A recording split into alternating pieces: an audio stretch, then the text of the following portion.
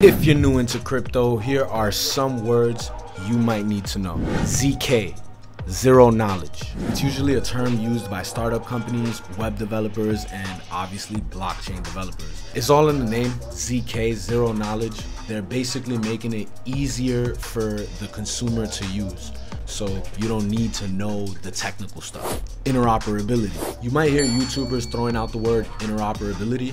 Interoperability makes it easier for blockchains to communicate to one another. In simple terms, this means that other blockchains, many blockchains, have the capability to pass around information to one another, to communicate to one another, which results in making it easier for people to utilize different blockchains.